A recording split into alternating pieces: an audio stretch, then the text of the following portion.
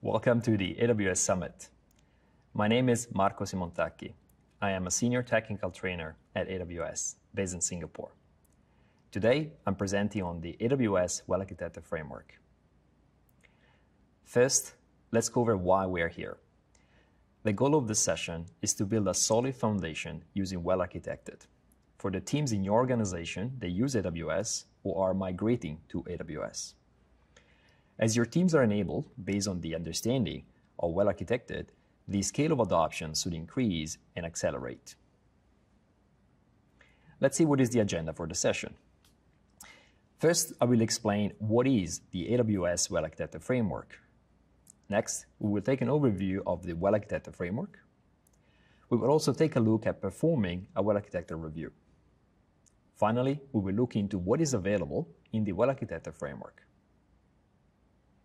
Okay, let's start. First, we will look into what is the AWS Well-Architected Framework. Look at the workloads and systems within your organization. How confident are you that those systems are built following best practices for the cloud? At AWS, we ask, are you well-architected? AWS started asking, are you well-architected in 2012. In 2013, we asked solutions architects to start conducting reviews of customer workloads.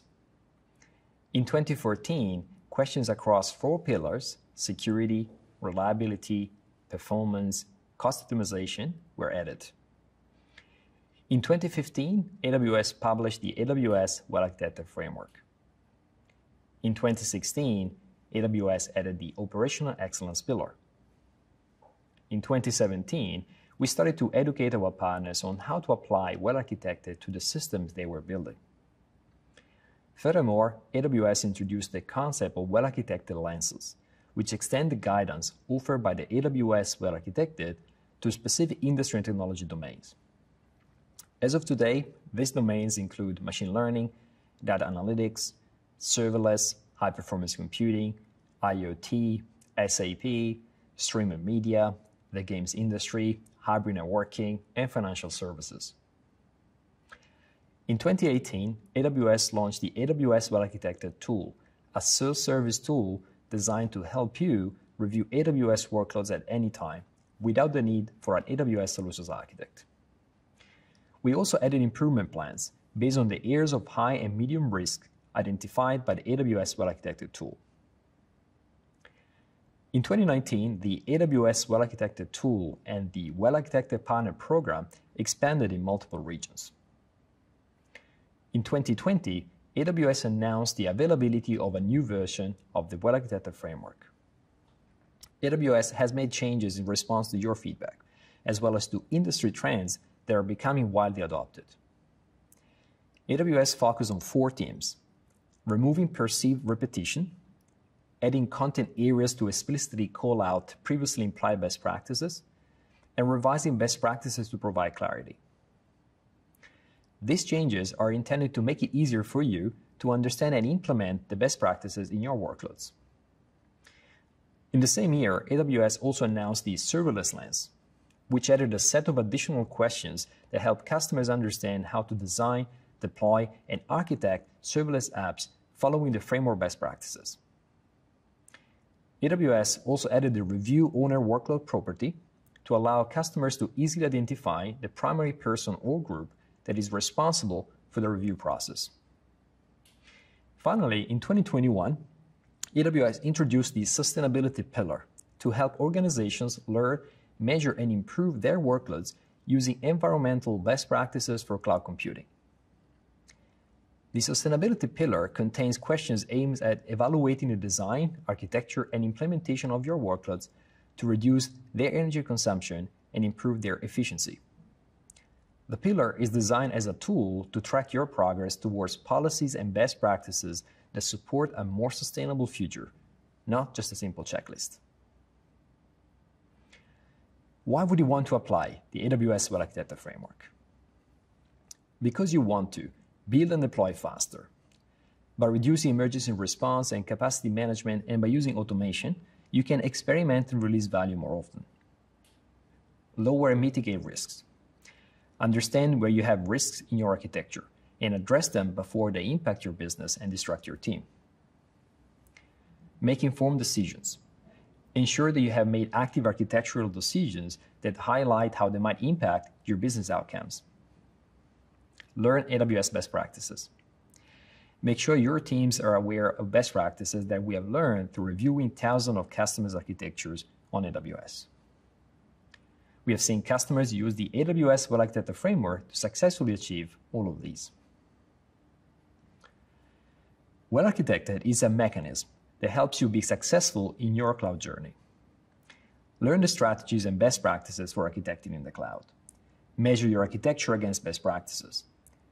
When we have learned best practices and we have a system designed and deployed, we want to measure our architecture against these best practices and look to see if there are opportunities for further improvement. Ongoing improvement is the goal. Improve your architecture by addressing any issues. Now that you have measured your workload against the best practices that you have learned, you can implement changes to address the issues you have uncovered. The workload is evolving and taking advantage of new services to ensure that it's providing the optimal capability to generate better business outcomes. So what is the Well-Architected framework?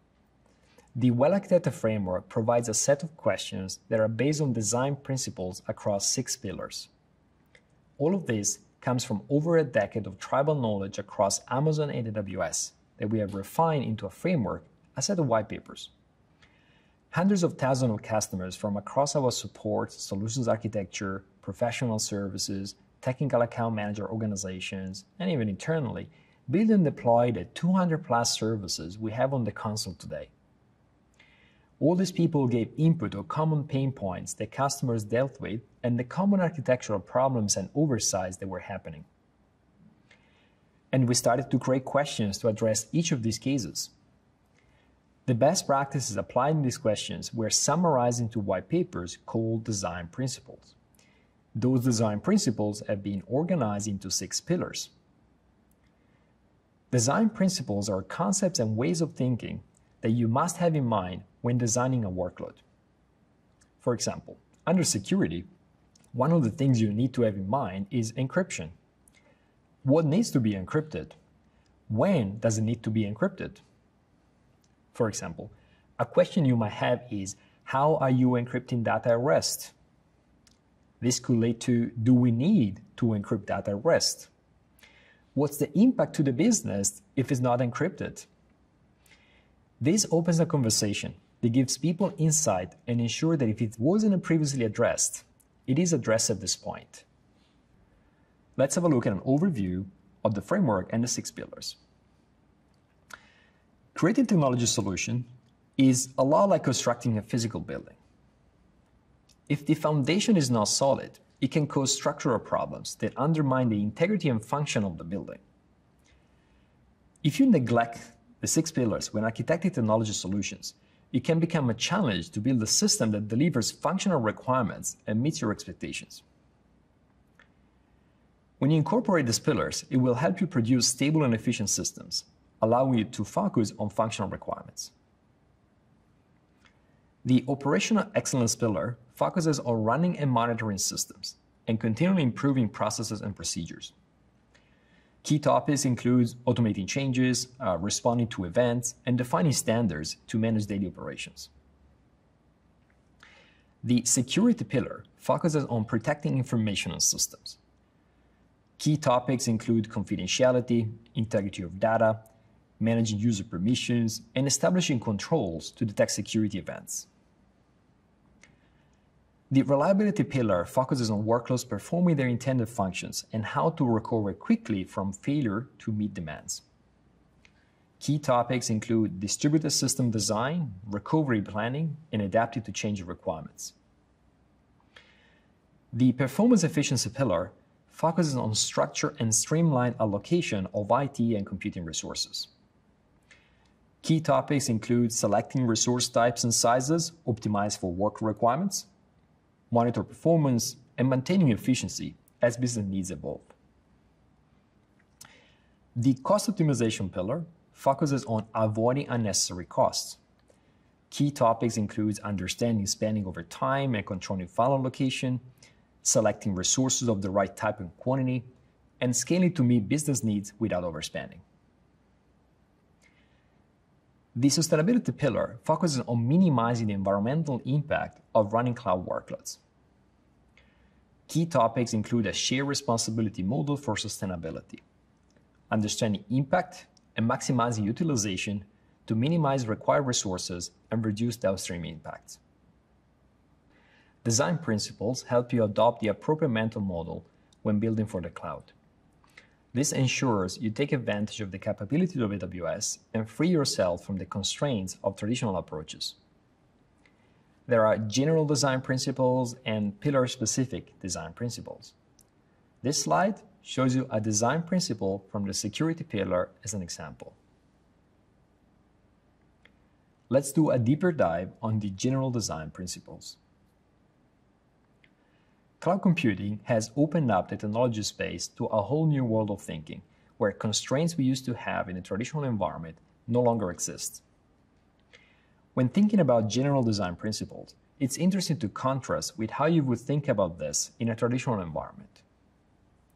You had to guess how much infrastructure you needed, often based on very high-level business requirements and demand, and often before a line of code is written.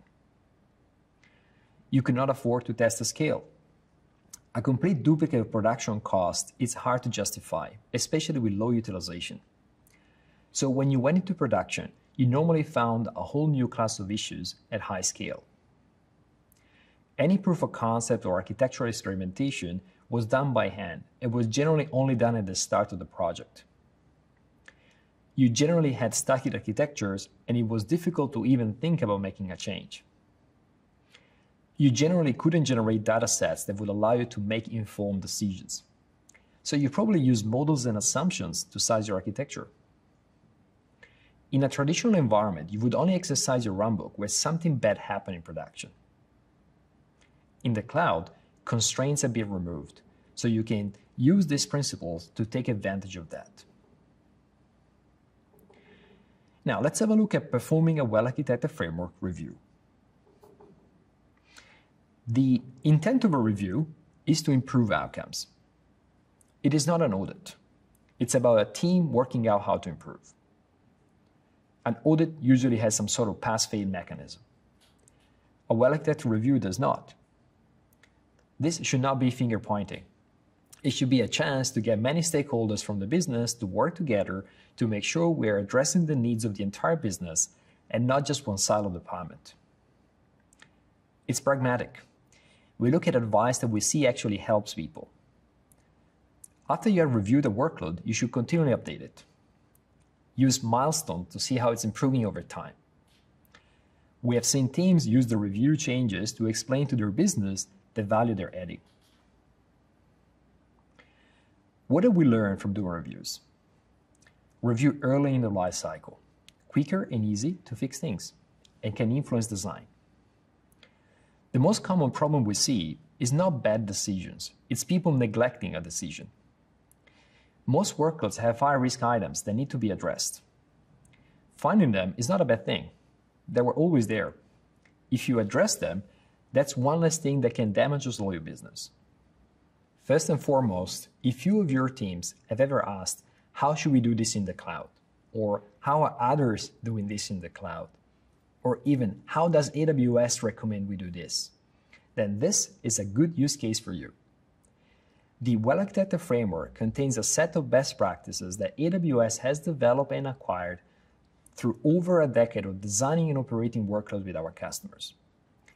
The framework will expose those best practices to anyone that is searching for them.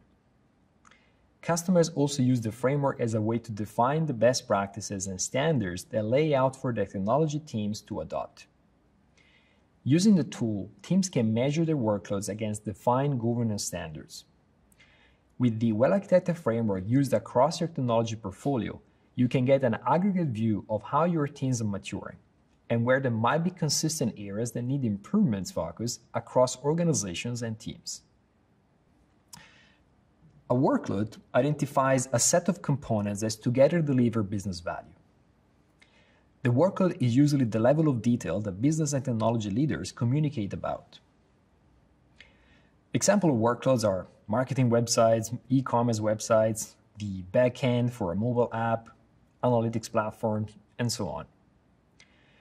Workloads vary in level of architectural complexity, from static websites to architecture with multiple data stores and many components. Here's a summary of key concepts. Workloads: the people and teams, processes and runbooks, and technology and infrastructure that deliver business value to a customer. Workload sponsor: the person at the company ultimately responsible for the success of the workload to the company, board, or shareholders. He or she has funding and headcount authority. Pillar sponsor: a subject matter expert for a pillar or lens that can authoritatively answer questions. The review of architectures needs to be done in a consistent manner, with a blame-free approach that encourages diving deep. It should be a lightweight process, hours, not days, that is a conversation, not an audit. The purpose of reviewing an architecture is to identify any critical issues that might need addressing or areas that could be improved. The outcome of the review is a set of actions that should improve the experience of a customer using the workload. There are 3 phases to running a well-architected review. Prepare, where you identify sponsors and scope workloads. Review, where you review the workload. And guide, where you prioritize high-risk items and a treatment plan. You can review the workloads yourself using the Well-Architected Tool, or you can work with your AWS account team. We also have APM partners who can carry out reviews and implement any improvements for your workload. Whichever way you choose to review your workloads, you will want to involve both business and technology stakeholders. Involving business stakeholders allows prioritizations and additional resource requests. If you would like a partner to help, most partners have an offering where they're able to review your workloads. They will provide you with the results from the review and a statement of work for addressing the top issues. If you approve the statement of work, that AWS will provide you with AWS credits as well. When running reviews as a team, remember to include as many relevant stakeholders as necessary. AWS-led is based on the most constrained resources, so AWS-led should focus on most critical workloads. The well-architected process is a virtuous cycle, much like the Amazon and AWS flywheels. By running reviews on one workload, teams will learn and be empowered to run reviews with other teams on their workloads, and also share lessons learned. Finally, let's have a look at Section 4. What is available in the Well-Architected framework? There are 3 main parts. Content. The framework itself. It includes white papers and the well-architected website itself. Tool. It uses the framework to carry out reviews. And data. The information you have from doing reviews, including reviews and milestones. So to get started, we have a website, aws.amazon.com/well-architected, where you can find links to all our content, including the white papers, Kindle versions of those white papers, links to the Well-Architected Tool, and online documentation.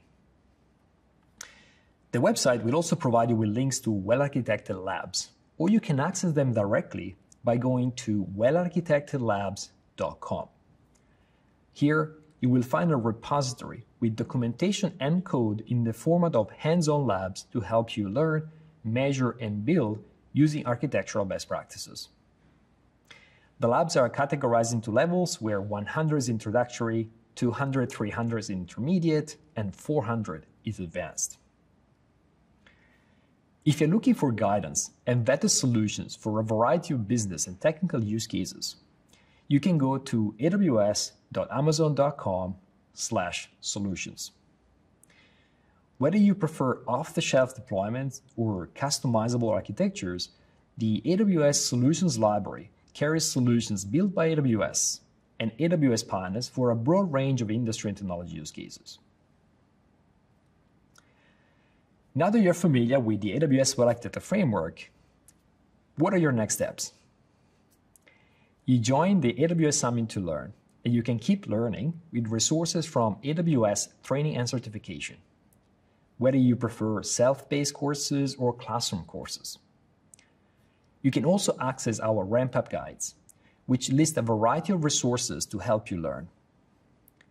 They are available at aws.amazon.com/training/ramp-up-guides. Skill Builder is our online learning center that makes it easier for anyone, from beginner to experienced professionals, to build AWS cloud skills. We offer more than 500 free digital courses that can help you and your team build new cloud skills and learn about the latest services when and where it's convenient, in up to 16 languages. Within Skill Builder, take advantage of flexible learning plans, which offer suggested digital courses aligned to a specific domain or job role. As you build your skills, consider preparing for one of our AWS certifications. These industry-recognized certifications span foundational, professional, and specialty levels to validate AWS knowledge and skills, building your credibility and confidence. We invite you to join the AWS Certified community, which brings together AWS certified practitioners and builders in an exclusive online community. You'll participate in discussion forums, learning and networking opportunities, and challenges from the AWS team to earn rewards and recognition.